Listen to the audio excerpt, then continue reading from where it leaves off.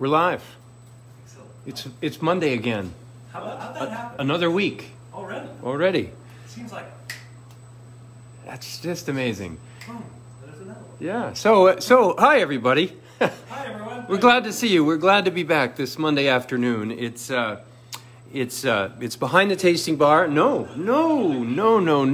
It's in the cellar with Ken Hardcastle. It should be obvious, shouldn't it? We're in the cellar. We're in the cellar. So we're in the cellar with Ken Hardcastle this Monday afternoon, this fine Monday afternoon. What a beautiful day it is out there. And we're going to take a couple of minutes here just to let everybody catch up and join us for this video. And we're going to talk about some fun stuff today. We are going to talk about Quince. And What's a quince? what's a quince? Yeah, exactly. So Ken's going to help us understand what a quince is. But before we do that, just a couple things. I want to let everybody know we're really excited. We just got word that our canned cranberry apple cider is going to be in the New Hampshire liquor stores. We're so excited about that. So be much more widely distributed around the area. Hey, Wolfgang, great to see you. And I'm behind the camera right now because we're going to start this segment out by introducing you a ferment of quince. So Wolfgang's probably familiar with quince. It's used quite a bit yeah, in France and probably. Europe and elsewhere. So we got 4 people with us now. Let's wait a few more minutes and get Geraldine's watching us. Hi, Geraldine. And It still smells like that. Delivering them, yeah. It's amazing. It's an amazing aroma. Yeah. So we're gonna dig in on the quince in just a minute. But anyway, we're really excited. Our cranberry apple cider is going to be in the liquor store real soon. We don't have a date yet, but it'll be sometime in the next few weeks probably. And we're still open and have outside eating at the winery because of all this excellent weather. And we've also added, when the weather does finally turn, as we know it will, and Ken's all excited, as is Chuck, because that means skiing is that much closer. But it will turn, and when it does, we're going to spread people out in the winery by allowing people to sit in our wine cellar on Saturdays and Sundays. So we'll have approximately 16 seats in the cellar that are socially distanced from one another. So, but until then, the fine weather continues, and we'll be seeing you on our deck. So. We're looking forward to that. So I think I've chatted enough. We're gonna talk today about quince. Hi, Eli. Great you could join us. And John O'Brien, thanks for joining us. We're going to talk about quince. I'm going to start with just having Ken describe a little history of quince and tell us a little bit about the fruit, and then talk about an active ferment that we have going on here. So Ken, why don't you take it over with some quince? Hi, everyone. We're going to talk about this unique fruit that grows in New England, has grown here for centuries, and grows as well in Europe and elsewhere. And it's used for a number of different things in the culinary world. It's got an incredible aroma and strong flavor profile. It's very dry. It's almost it's a bit between the apple and the the pear family of fruit. It's hard, rock hard, like a softball. And there are many different types of quince. Some are very small, some are quite large. This is a pineapple quince, I believe, from Allison's Orchard in New Hampshire. And it has, I don't know if you can see this, but there's a little fur on the outside of the fruit. It's a fine, almost like an insulation, like fiberglass or something like that. And this fruit creates this loose fuzz, and it prevents small insects from traveling around on the fruit and boring into it. So it's a natural way of preventing pests from getting at it. It's really fascinating. I think I should grow some of that. You could. Yeah. Now, Is there also yeast contained within that fuzz? Is that? I'm sure there's yeast on the fruit because there's sugar in it, and so it would land on it. But the fur, as I understand it, is this sort of natural deterrent Okay. from bugs. It's like putting stuff down in your garden or something like that to keep slugs away, diatoms and things. Little small really gets them tangled up. You know, this fur is, you know, gigantic things of fiberglass when you're a little tiny bug. But I found out about this fruit from Greg Mead. And Greg has a distillery in New Hampshire and grows all sorts of fantastic fruit and materials. Cold Garden Spirits. Cold Garden Spirits. In Canterbury, New Hampshire. Canterbury. And Greg makes some wonderful eau de vies and various distillates using quince and a variety of different things that he grows. And when we were first getting involved in trying to make wine out of what was growing around here, he was one of the people I reached out to and said, Greg, what do you have? What do you suggest that would be good, that grows well around here to make wine out of? He said, well, you could try quince. He's also the one who turned me on to rose hips. And kiwi berries. And kiwi berries. Mm-hmm. All three of those, that's right. And so quince is a real key fruit, and it's in a number of our products. We're going to sample those today. I know we're getting thirsty here, and we're going to need to talk some awful lot pretty soon. Yeah. Could you start us with the cider? Because what I really liked about learning about the quince when I was researching hard cider, the way hard cider was made here in the 16, 17, 1800s, it turns out that they were using a variety of apples that are not too familiar to most of us. Back then there weren't Red Delicious or things like that. There were Roxbury Russet and Kingston Black and all sorts of unusual, unique apples, which were primarily for making cider. They also would use quince because of its great aromatic and tangy character. And that's what's in here? And that is in this hard cider. This is Firewood and Kittens? Firewood and Kittens. Firewood and So Kittens. it's always amazing to me when you bring a box of quince into the winery. Even if I'm on the floor above you on the other side of the winery, I sometimes know that you had a quince delivery because of the strong, powerful aroma. Look at the inside of that. It's a beautiful five-fold symmetry inside. Now, most homesteads, as I understand it, from reading about this, most homesteads in New England in the 1700s, 1800s would have at least one quince tree on the property. And it wasn't necessarily for the hard cider, because there may have been a cidery down the road or what have you, but they would also use this fruit to help set their preserves. So this fruit, quince, has a tremendous amount of pectin. So this reminds to me. make strawberries gel up, or to make your jam gel up, you would put a little bit of quince in it. Yeah. So this reminds me of. People still do. Still do. They still do it, but actually this is one of the reason that quince sort of fell out of favor, because Knox came up with gelatin in the early 1900s or late 1800s. Knott's Berry Farm grew out of that. And it meant we didn't need quince anymore, so it became less and less popular. And since it wasn't something you'd eat off the tree, it really was something you made at home in your home kitchen, it became less and less You buy a little package of Jell-O from gelatin, and that was powdered deep porcelains or whatever it was. Ooh, It was no longer vegan. So this is an incredibly aromatic fruit. It's very dry. It's sort of punky, dry character. It's delicious. But when you bite it, it's really, It's sweeter than I would have thought. there's a lot of sugar in this. What? You don't notice that much. It's so dry. Right. I mean, it's just, Tannins. it's like, it's bitter's not the right word. I don't know what the right It's word like tannins. is. It's the dryness you get from tannins, It's sucking like onto your. cardboard. It's Yeah. just dry. Mm. But there is a little bit of juice when you cut enough of it. You get some of the juice that comes out, and it's quite sticky sweet. Mm. Quite a bit of sugar. There's a lot of sugar. It's very sweet. Um, It's delicious. But it's that dryness that adds a unique character to cider. So as I read it, that in the old days, people would use anywhere from 5 to 10% of the fruit going into their cider would be quince.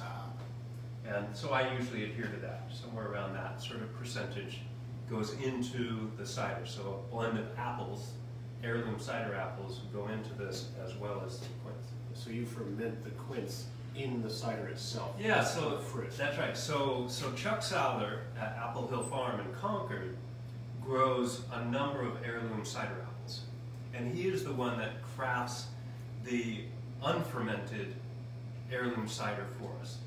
And it varies each year, and he chooses the ratios of Yarlington Mill and Ellis Bitter and those unique apples that he grows there.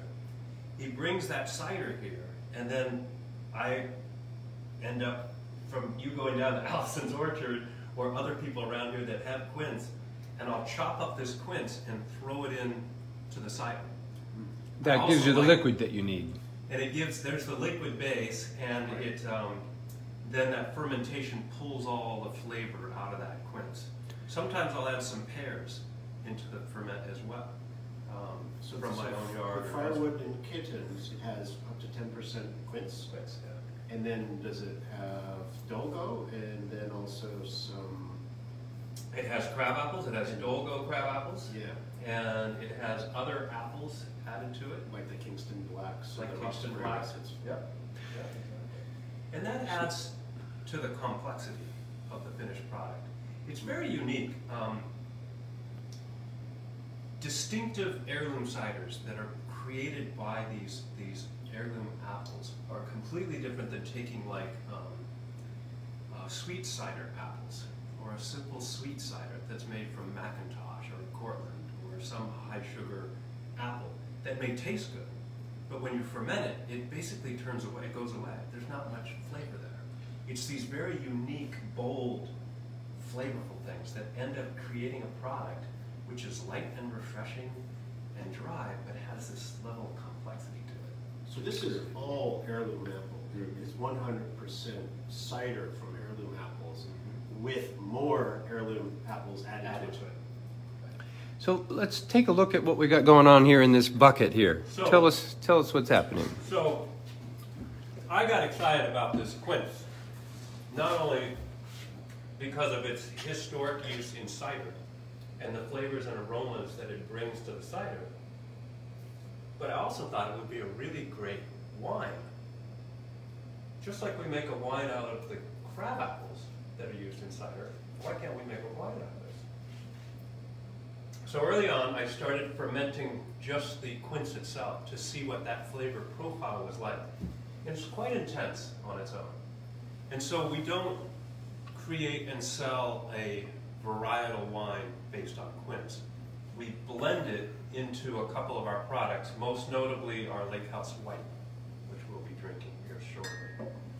So to make a wine out of the quince, what we do is to, and this is an active fermentation, so this happens once a year.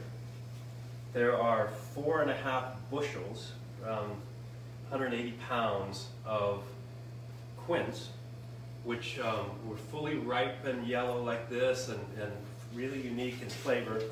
And they were sliced up by this apple slicer and put into some water and some sugar.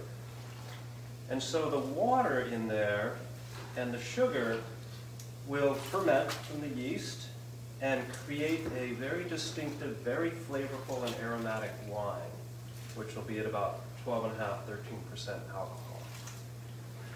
How long has that been fermenting? This is, I did this Friday, so 4 days. Okay. 3.5, 4 days. So when a wine ferments, whether it's a bunch of Merlot grapes that have been chopped up, the fermentation process, you can see all the bubbles in there.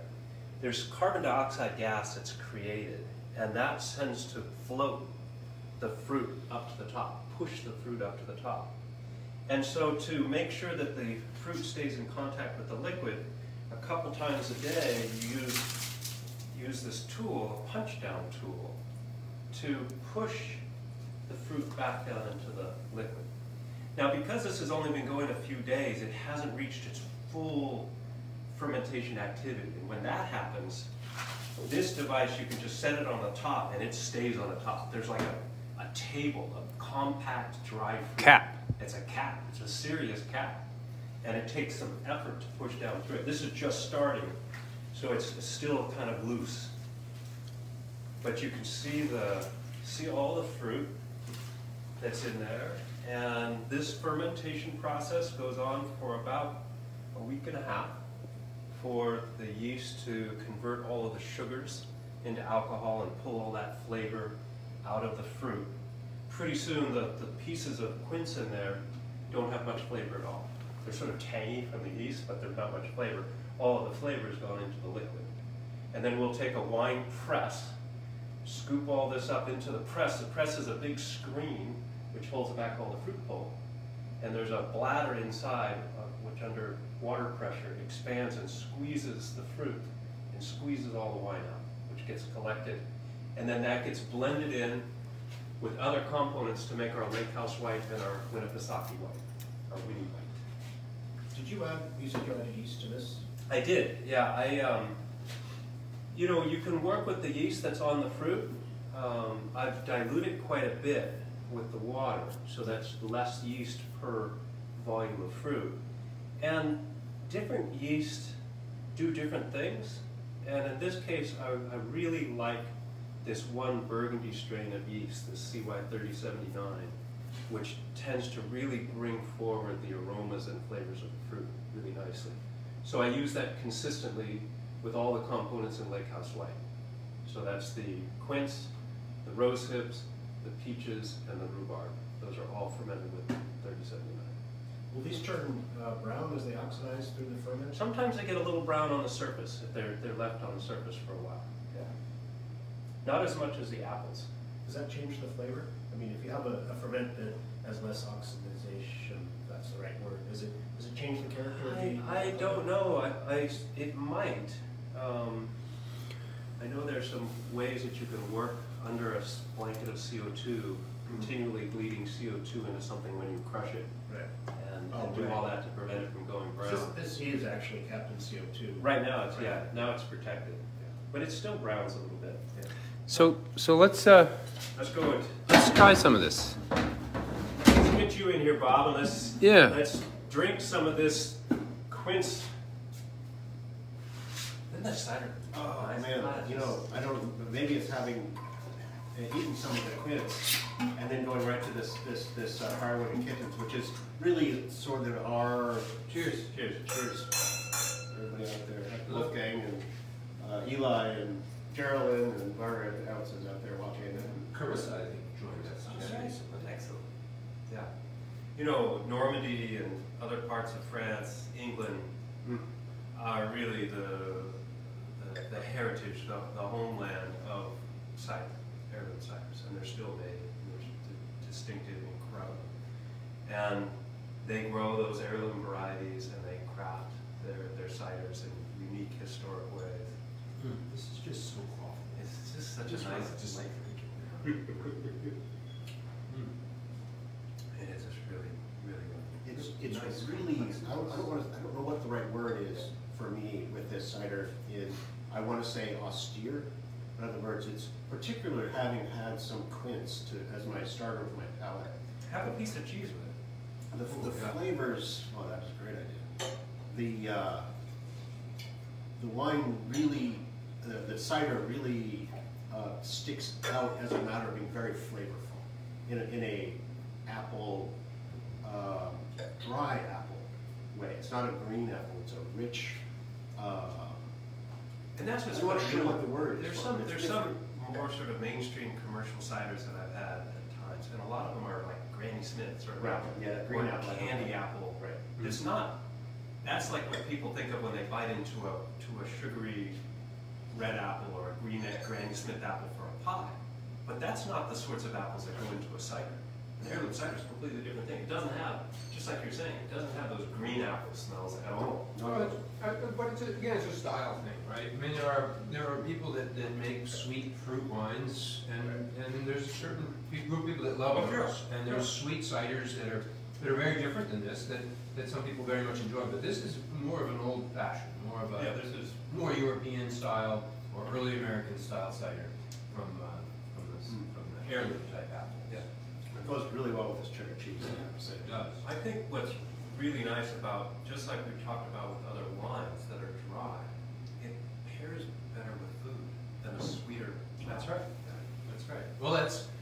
that's one of the most important things about a dry wine. It's an accompaniment to It's your something food. you're going to have with Yeah. food. Yeah. Whereas sweet wines tend to be had on their own, or with dessert. Like that nice Bordeaux we had Yeah. at your place with those ribs. Yeah. So, Chuck was talking about the fruit browning, and I thought these have only been sliced open just a few minutes ago, and already They're getting some brown. significant browning is happening on the fruit, and I find that interesting. And you don't see it in the fruit that's As much. it's in the ferment because it's covered with the CO2. Yeah. Wolfgang's making me laugh because he's upset that we have this nice plate of. You just have to come to our deli and order this, and you can have this too, Wolfgang. He was hungry. Well, so is Chuck, which is So why we had it. No, yeah, upstairs. And now we're taunting him. So Now, that's- let me get another set of glasses. We should do this, the kittens, side by side That's with a the good idea. reserve. Then I'll get some glasses. Okay. Because there are two ciders here, our Firewood and Kittens and our Cider Reserve. Both are made from heirloom cider apples, including some quince, some crab apples, depending on the vintage, sometimes some pears. They're fermented dry, but the Reserve is fermented in French oak wine barrels and aged in those barrels for a month or two. So it adds a different character to the cider. And let's do it side by side. We can see what they're.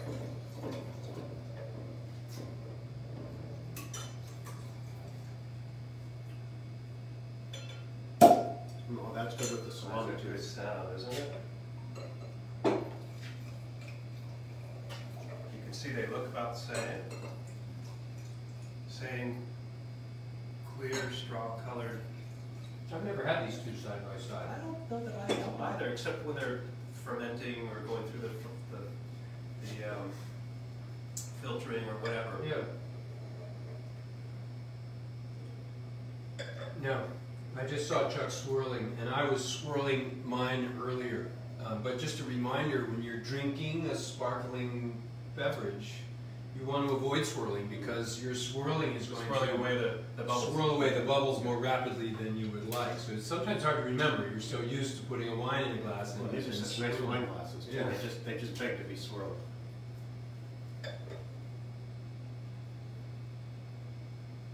Oh, there's more aromatics on this one.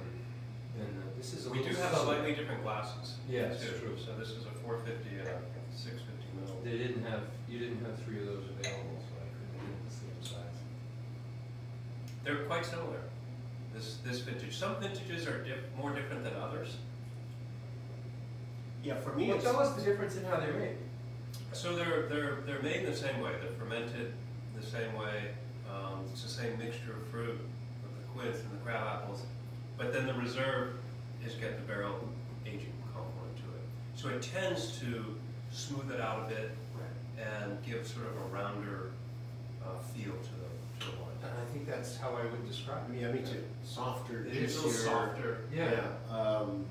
It almost has this a juiciness that's probably because it's not as sharp with the bitiness that the kittens have. It's been mellowed by that. I think there's a little bit more of a tannic grip on the back end of it. At the finish, yeah, I'm getting that At now. the finish, I get that grip. Yep. I bet you the food will pair a little edge more better with the reserve.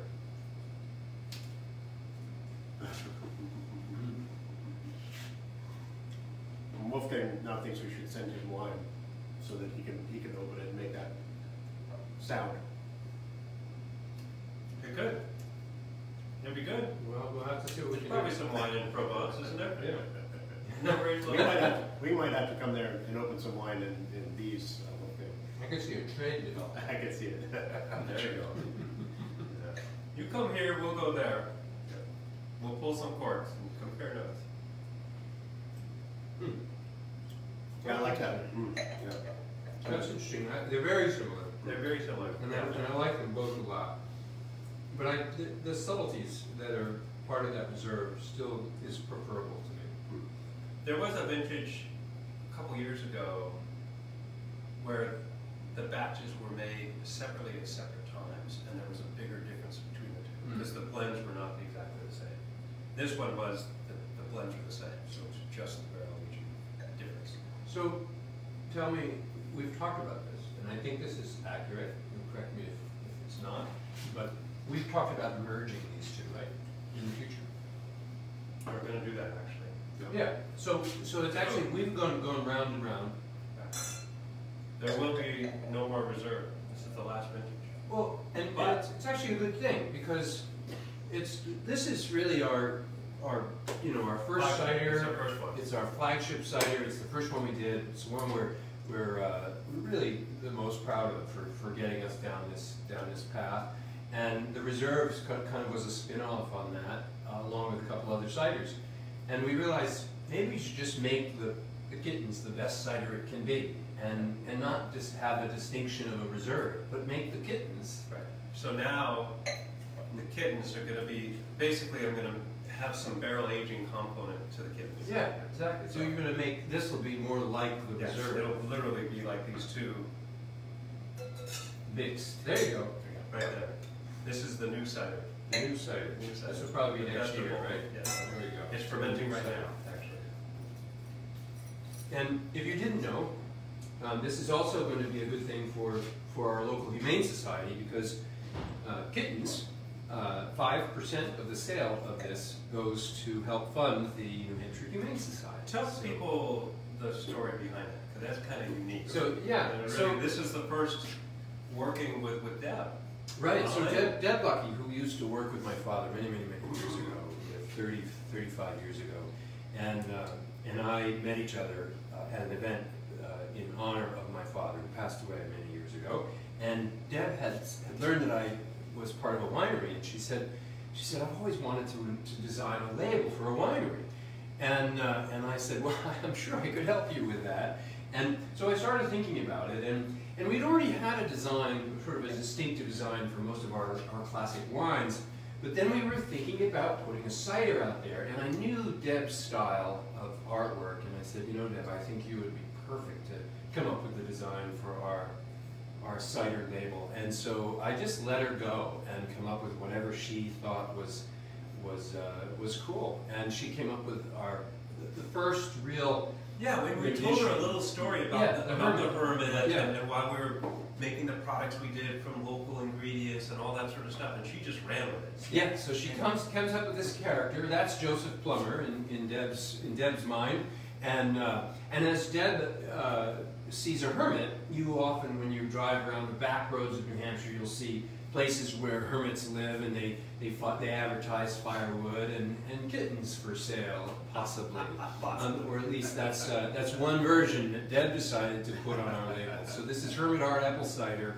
firewood and kittens for sale. And it goes on to the back to say, Hermit Hard Apple Cider makes a fine companion when you want to sit on a stump in the woods alone. It's a lively blend of heirloom sharps, goes just right with fresh air and lots of thinking to do. More sociable types are free to raise a glass with whatever wildlife you choose, the hermit. So she started this fun storytelling cider story for us. And it went on to the reserve. Went on to the reserve, Hermit Hard Apple Cider Reserve, Reserve, only sold to kind-hearted folks, and you get to determine that for yourself. Hermit Hard Apple Cider Reserve is so named because I reserve the right to send some customers away. Okay, yes, I do. I do that primarily by raising the price. I'm not a confrontational guy. Still, I think you self-selected good people will find this barrel-aged blend of heirloom sharps not only nice, but worthy. The Hermit. So, there are two other stories on our cranberry apple cider and the blue cider. Or blue cider. And so when she came up with firewood and kittens, the first thing we decided is we've got to first of all make this a part of the Humane Society. We all love kittens. Who doesn't love kittens? So on the release of this, we had an event at the winery where we actually had firewood and kittens for sale. Yeah. We didn't sell a stick of firewood, I don't know what happened there, but we did find homes for 20 or so, or I don't know, maybe not that many, but a bunch of kittens from the Humane Society, and we raised some money for them as well. And we continue to raise money through the sale of this wine, so it's been a great story. Deb Lucky's a great person. She's also an author of children's books. If you're interested, she authored 2 books, a series called The Lunch Witch. And I believe, I don't know if it's, I'm not sure the timing on this, but I believe it's also scheduled to be made into a children's story on television. So keep your eye open for The Lunch Witch. And she's the one that is designing our labels for our cans. Yes, that's All right. these wonderful, unique storybook-like things on the cranberry cider. And Yeah, the rest of it. she's fantastic. She just comes up with incredible visuals and ideas. Yeah. You know, she really crafting this character based on these little stories on the back of the bottle and the thing that it says up front. Speaking of cans, we have a date to can our Petite Blue, Yes, And- December 11th, and our sparkling rosé. our Winnipesaukee Rosé, December 11th. So on December 12th, you'll be able to get a can of our sparkling That's rosé. Friday, so December 12th, the Saturday, Yep. we'll have those cans. Those that come in late on Friday will get them ice cold from coming off the canning. Oh, that's great. I can't wait to share the new labels with you. They're really a lot of fun. Deb's outdid herself on both of them. So the Quince wine on its own is, kind of what you'd expect from smelling and eating this. It's quite dry, quite austere, very grippy and tannic. So it's been turned into and blended with other components to make. I'm going to start with our most distinctive wine here. This is our Lakehouse White, which we've made for many, many years. The first couple of 1 year or 2 years of Lakehouse White was made without Quince. What do you call it? We have like Whiteface. Is that called stuff Whiteface? like that? Yeah. Or maybe Whiteface was a separate one that did have Quince. You have Whiteface and you have Lakehouse White, and you merged the two. And then I merged the two. That's what it was. What you're going to soon do with these two? Well, I have to, clear out something when I find that there's a better way of putting stuff together, and we still have space on the shelves. Right.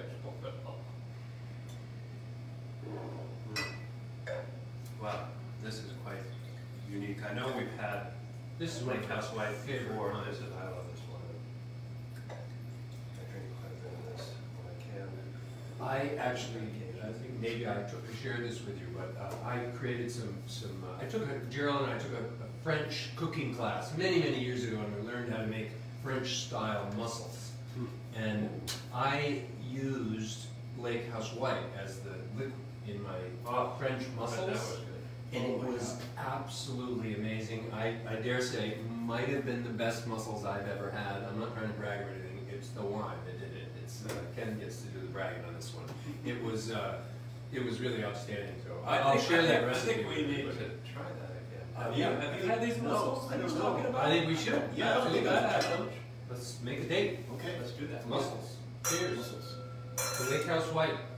So in our deli, we have a soup, a French onion soup, which is made with our Lakehouse White. That's right.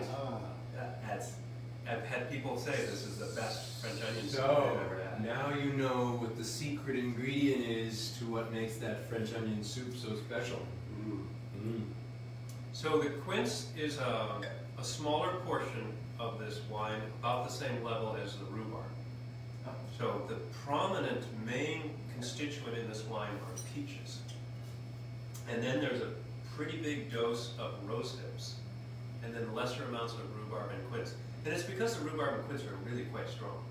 So what would you say the percentage of the quince is in here? I mean, that's a pretty small batch. Is this what you? Yeah, that's going to be 100 liters going into 1,500 liters. So whatever that is, 8%.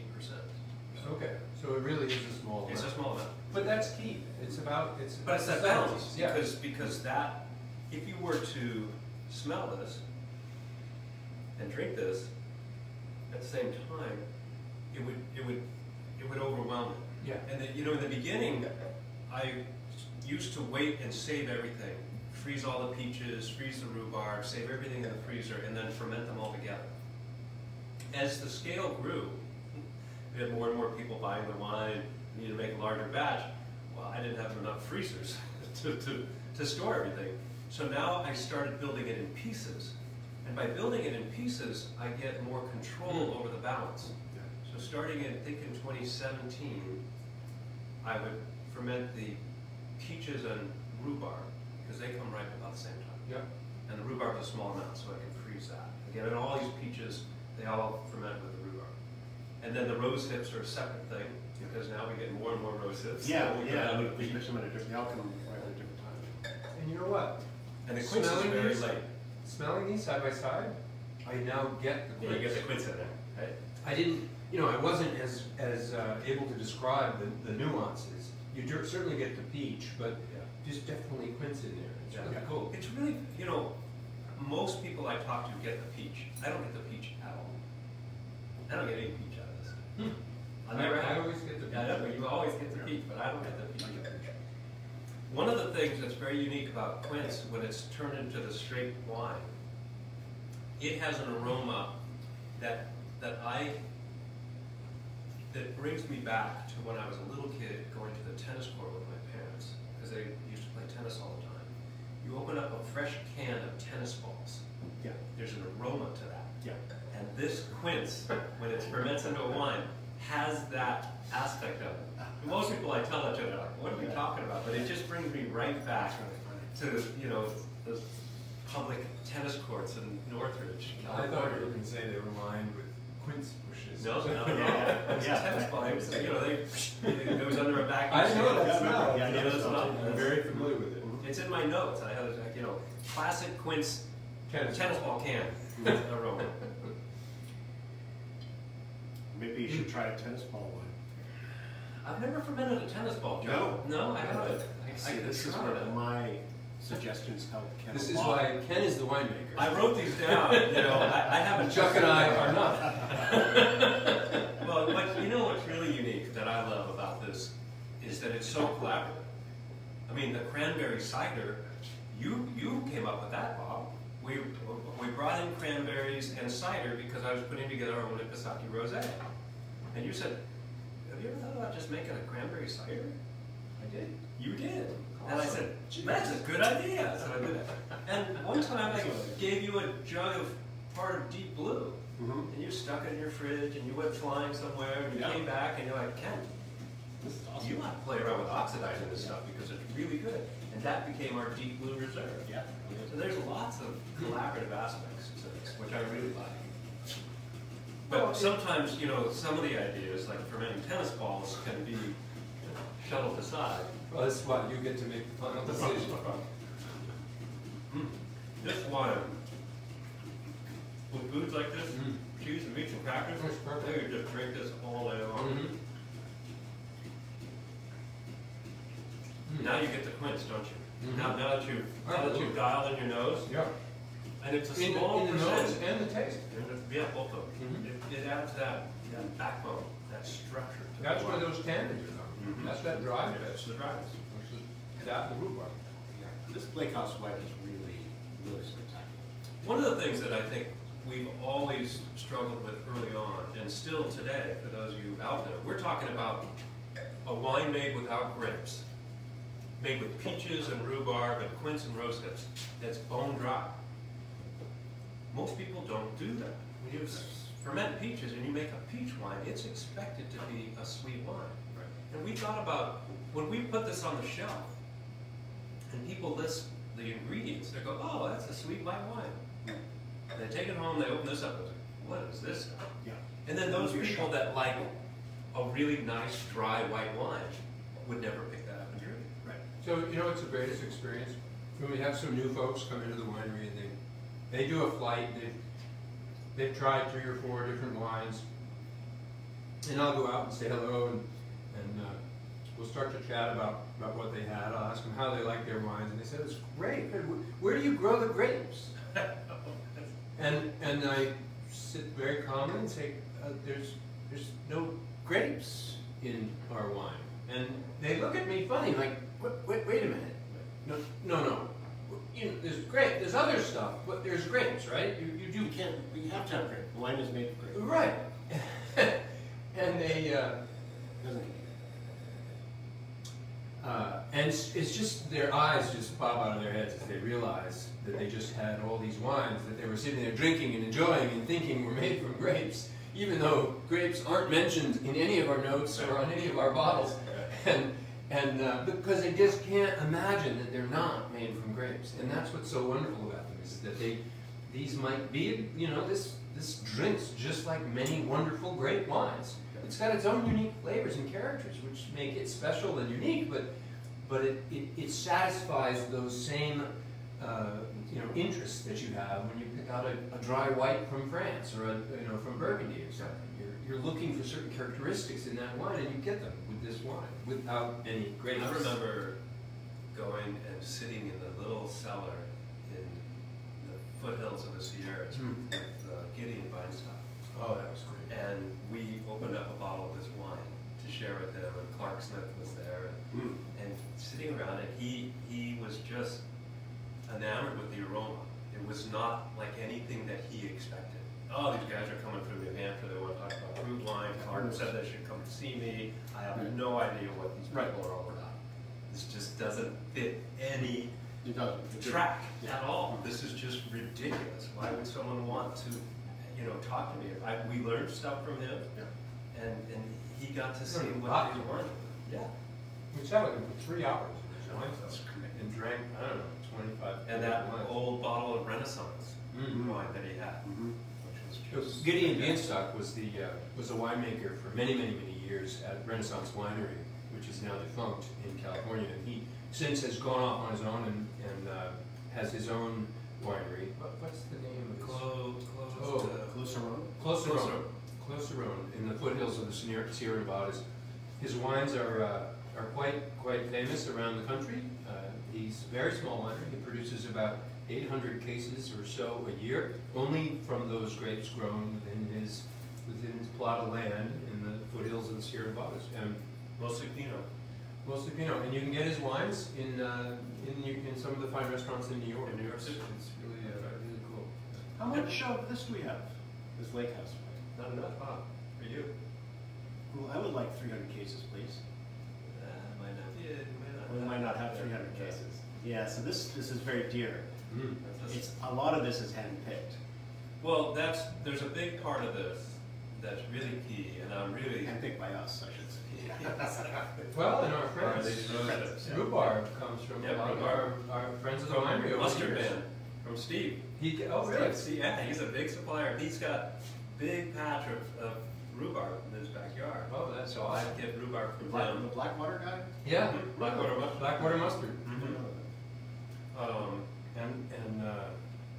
It used to be, we used to have our Hermit Shares program, where if you brought us fruit that we could use in our wine, if it was fresh and organic, we would pay you for that fruit in shares, which then you could use to buy that wine later when it was complete. And you used to get all kinds of fruit from lots of different people. This is the 18 vintage. This has maybe one bag full of Quince from somebody that lives here in Meriden. Oh, really? Yeah. So they wrote Still right to happening. that point. It still happens. That's It's awesome. just a small part of what goes on, but that still happens. And that's important. I mean, that's what we talk about. It's the local terroir. This is made locally from what grows locally.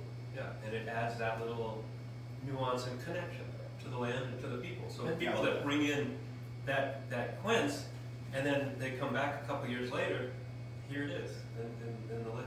And this is probably the most local and organic wine that you make. It's hand-picked rhubarb from local New Hampshire farms, hand-picked by you guys at the beaches, the rose hips every single year, and peaches come from a farm in southern New Hampshire, organic peaches, and quince. Well, this vintage, we used to have a sprayless peach supplier. Your friend from Connecticut came up and helped us de-stone some of those peaches ones. Yeah, oh my God. back in the good old days. But this scale has gone up. This one, I think, is the first time where we went to an Amish grower in Pennsylvania Okay. for the peaches. So this has gotten to be a larger scale, and it makes it more challenging for us to find get enough ingredients. fruit right here. Well, we had a peach boom and then a peach bust. That's right. Oh, like the peaches in New England are, They're not consistent. I mean, my peach trees this year were fantastic. Last year with just nothing. So That's a problem too. So a couple years ago, when I was making the Quince wine to go into the Lakehouse White, I was also experimenting with a wine made out of tomatoes. Well, Because people make wine out of tomatoes. We made a wine out of tomatoes years ago. so yes, actually one of your early wines in 2011, when the farm down the road from us, Krebs Farm, Yep. opened up down the road from us, and Krebs was a gentleman farmer. He was starting a farm for the first time. He retired from the insurance business, I believe, and so he had some learning to do. And one of his first lessons was to know how much fruit to plant based on the market. And he didn't know that relative to tomatoes, and so he planted dozens of varieties Oh yeah. in the hundreds. All heirloom. Huge field of heirloom Yeah. tomatoes. And so he came to us one day and he said, I am going to have more tomatoes than I could ever find a home for.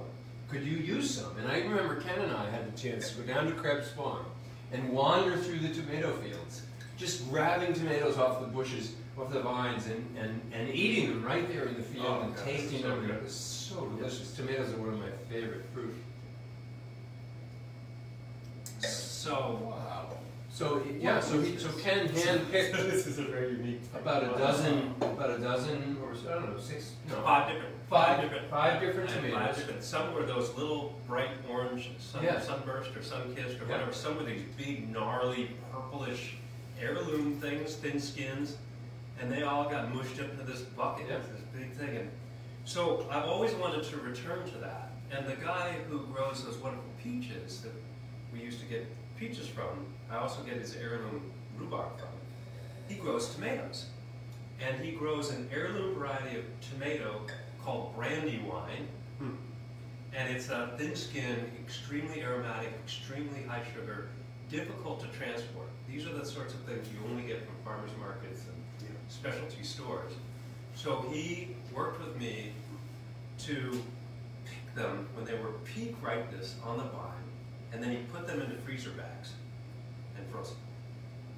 And so I got all of these tomatoes, and it was a big mass of it. I fermented that, and then I started blending. I also experimented with 2 different types of plum this year, and I had a separate batch of rhubarb wine that I made, and a separate batch of quince.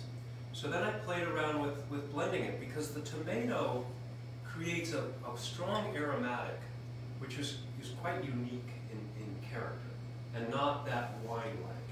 So by adding the quince and by adding the plum, I was able to subdue that a little bit and make it a little bit more wine-like. And the flavor, though, of the wine, I just love. It's just a little bit like a Chenin Blanc to me. Fantastic. Isn't it? Exactly. Yeah, it has that Chenin sort of character to it. Yeah. So this is our Winni White. The aromas are really, the aroma is really integrated. Better now than it was just a year ago when it was first bottled. So it has, the aroma reminds me of sort of some of our apple wines have this aroma, this character. It's sort of a It's not the dirty sock, you think? Dirty sock. Yes, dirty sock. Really? I don't get the dirty sock.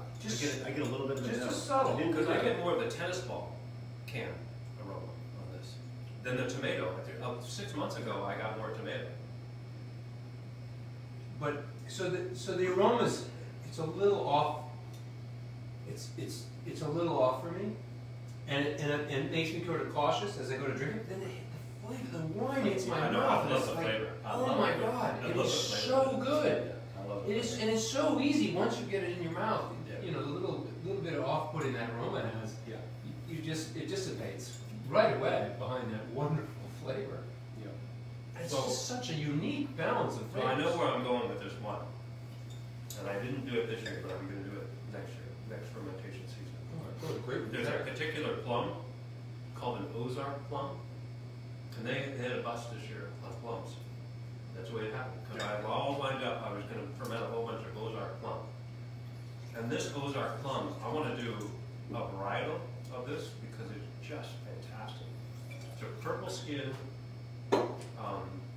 white flesh plum with a tiny, tiny stone in it. Wow. And it makes the best damn wine.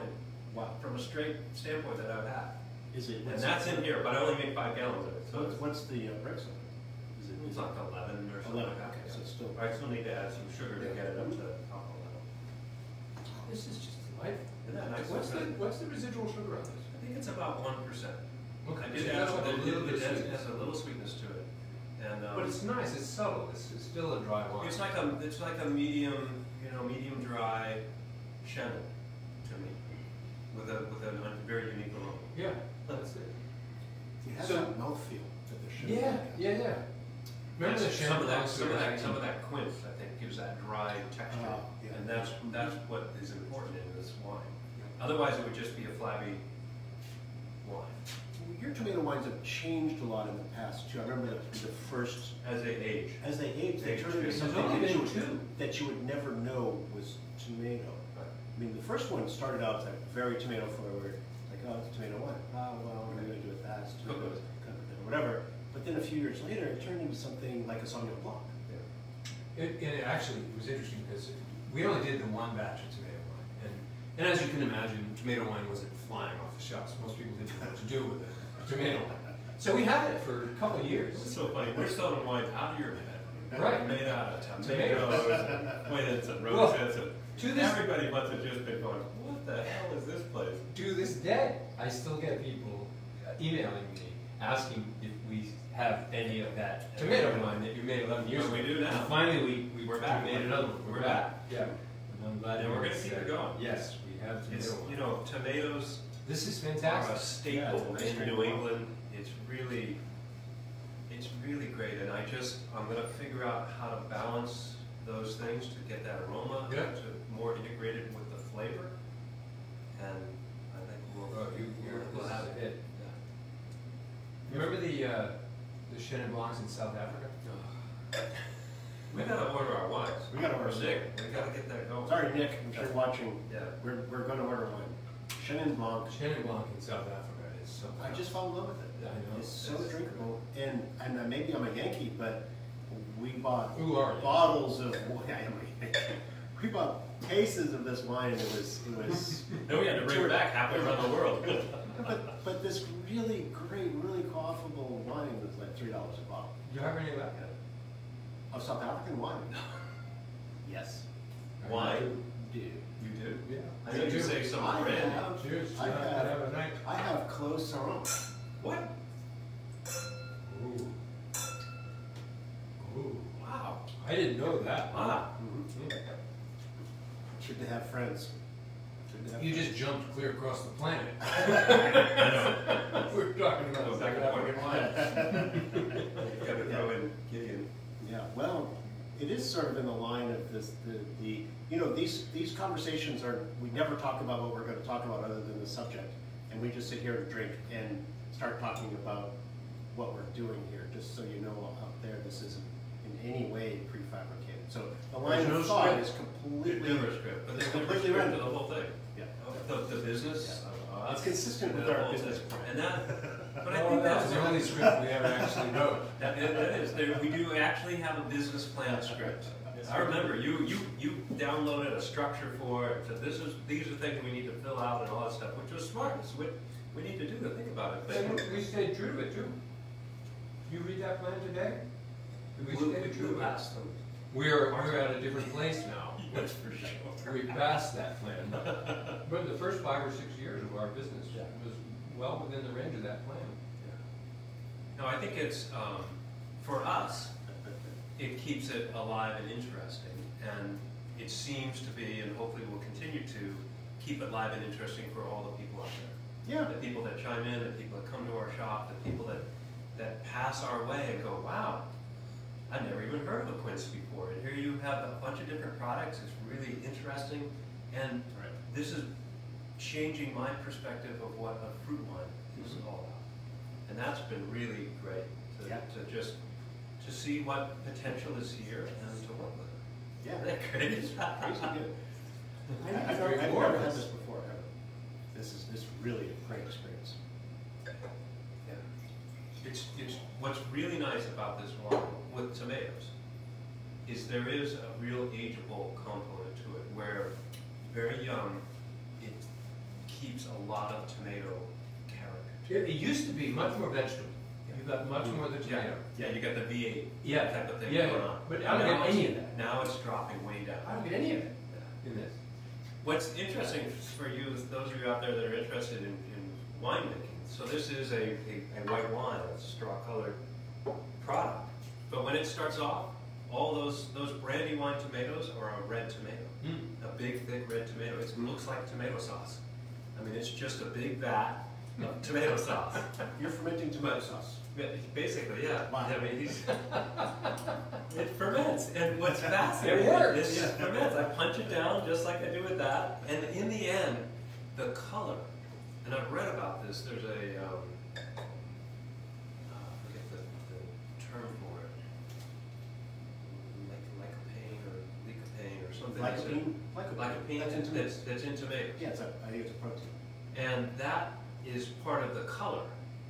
Yes. It's part in the skin. It's also one of the things that is supposed to be a great antioxidant and super duper helpful. So, which is why we're all so youthful in our 80s. Is that what it is? Yes. Right. I know you are. Look at you. You know no granny. The key to my blonde hair is lycopene from Hermit Woods wine. So, however, I don't think the lycopene is in here because the color drops. Oh, and I've read about this and researched it to try to see. I want to experiment with fermenting at different temperatures to fix color. And but could the lycopene and the color actually separate? I don't know. Is it one and the same? Maybe there's lycopene in here. I don't know. That's for the future when I buy my camera. Well, that we actually know what's going on. that would take. We know what's going on. Yeah. We're creating wine. Yes, we have drinkable wine. I mean, Distinctive, the taste buds tell it all, right? Wine. So we know what's happening. I mean, that's like when Melanie came here from a big, 100,000 case winery. Thinking about don't you want to know what the pH is? I said, well, sometimes I do. That for most winemakers is like it's the gold standard. But it's like Gideon. When Gideon is out there, he doesn't know. He doesnn't have a pH meter or a Brix meter. He doesn't have anything. He doesn't have sanitizer. No cleaning materials. No nothing. I mean, this guy is just literally grows making wine in the style of the 18th century winemaking. Yeah, which works when it's done. Clearly, it's worked. We've been drinking wine for thousands of years without pH meters. Right. We really have. Right. So we should. We're on to about an hour. Ooh, look at that. We're right at an hour. We started almost on time, and we're going to finish at an hour. We were actually early today, and then we got talking about something else. Yeah. So let's see fashionable. Happens every time. So. We've got Karen Mineri's out there. Wonderful. Wolfgang said something really nice that I have to read more. J.T. Wilson is out there, and Geraldine's spelling Lakehouse White differently. Okay, yeah, so that's everybody who's out there that we know about. Okay. Thank you guys for watching. Yeah, thanks for joining us. Join us. We're Monday. We'll be here again. Hey, you know what? Sooner than we know it. You know what? What? This whole thing, we're out here with no audience, except the audience is removed from us. We can't see them. We can't get the direct feedback. We've been talking about some ideas for the third floor with the experience and stuff. We should have things like that go live with us three on the stage talking with this at the same time. Everybody, and the people in the audience are there with the same foods, with the same wines, doing the same thing. So that it's not a scripted tasting per se, it's this, but with the group with live, direct I can't wait. feedback. That's going to be a Let's blast. put it on the schedule. That's going to be a blast. We're getting close. We're getting close. I'm told the electricians are starting tomorrow. Wow. Wow. I'm told. The like on that. I mean, it's going to come out of the bank, but don't bank on that happening on that day. So, good idea. But So, we could do that on Mondays and film it. We could broadcast it yeah, absolutely. and have A live have studio. a live studio. Live studio. Can we have applause signs? I always wanted to have an applause Oh, sign. see? We want to do this. All right, so everyone chime in out there. We're brainstorming this. We like it. I like it. That's good. That's perfect. That'd be so much fun. So this is where the relationships really start to blur together. So Chuck and I get to have some input on the wines that he makes. He gets the final decision. But then that's the wonderful We thing. get to is put on your, the marketing side of right? things. Ken doesn't know it. He's a closet marketer. He just doesn't know it. So, but anyway, thank you guys for joining us again. It's fun. I hope you've enjoyed it as much as we have. I know if you didn't have wine in front of you, you probably didn't. But please join us. Yeah, you really missed out because it was awesome. I bet Wolfgang did. Bring a bottle of wine. Wolfgang was drinking wine. Bring a bottle of wine with you next Monday when you join us. Maybe Geraldine had some 3 honey going. Maybe. I'm quite certain. So thank you for spending our afternoon with us again. We'll look forward to next week, and we'll be in the cellar with Ken again next Monday at 4 o'clock. So thanks. Have a good evening, everybody. Bye.